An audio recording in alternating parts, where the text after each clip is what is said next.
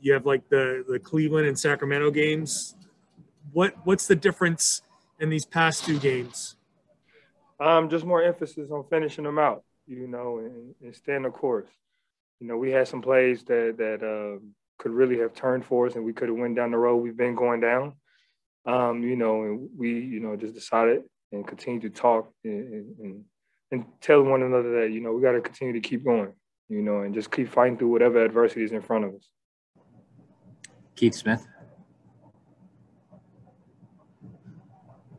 Hey, Marcus, you've talked in the past about just trying to make the right play, but your assists have been up. Is being more of a playmaker something you've tried to focus on in recent games?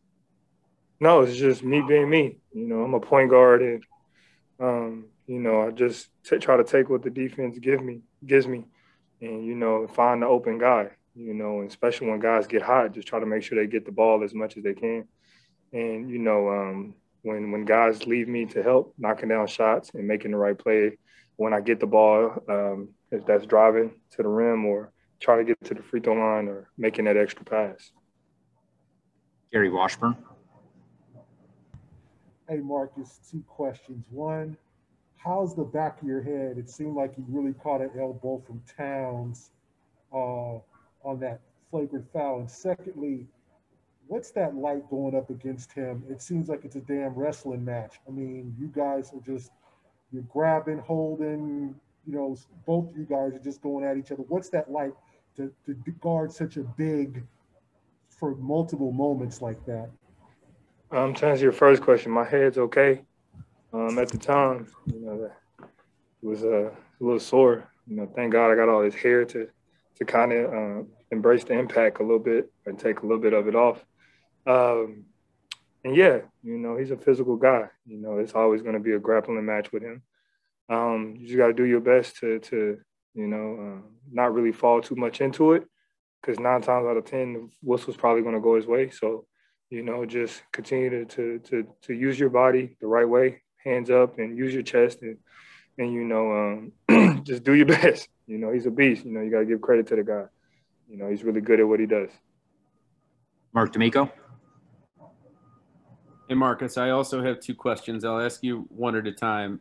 First, my assumption is that you guys are just mentally plugged into the comeback during that third and fourth quarter and overtime. But did you or anyone else on the team recognize what Jayson was doing and putting together during this game?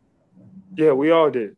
We all recognized what Jayson was doing and how he was doing it. We just wanted to make sure that we can continue to support him whatever way we could. He's making all the right plays down the stretch. And, when you got a player of his caliber that can do those type of things, it's fun to watch. It's fun to be a part of. And especially when, he's making those right plays, it's fun, like I said, to play with.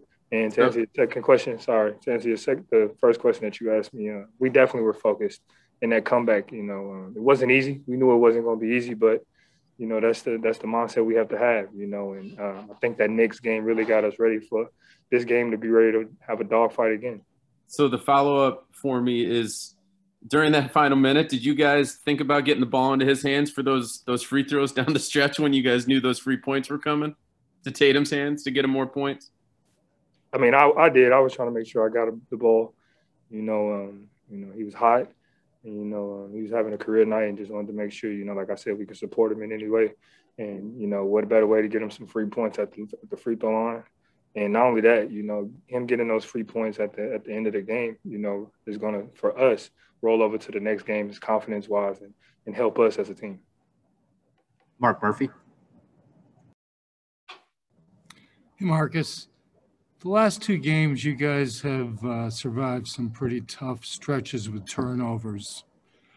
How much of that has been the competition, and how much of that is you guys have to tighten that up? A little bit of both. We're young, and guys are still learning.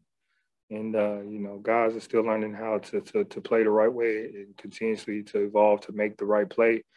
And, we've been really forcing that down each other's, back, just making sure we do it. So, we're going to have some turnovers, but you got to credit those guys. They do a really good job of getting in the passing lanes, both teams from the Knicks and Timberwolves tonight, getting in the passing lanes and, reading the plays and and turning us over. So, but for us to be able to stand pat with that and hold the fort down, and not let it get too out of control and still come back and win both of those games is it's something that we haven't been able to do, and it feels good to do, and we just got to continue to keep it rolling.